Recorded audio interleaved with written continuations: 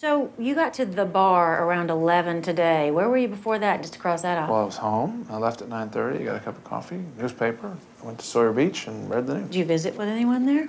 Well, I mean, I kind of go to Sawyer Beach for the solitude.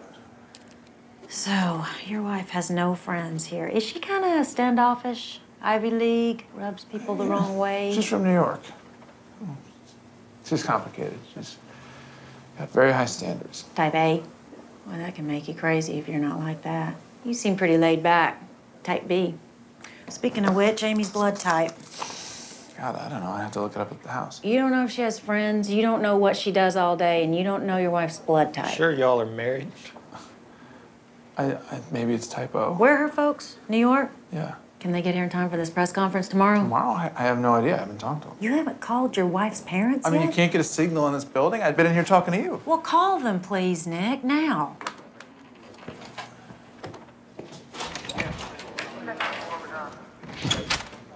Should I know my wife's blood type?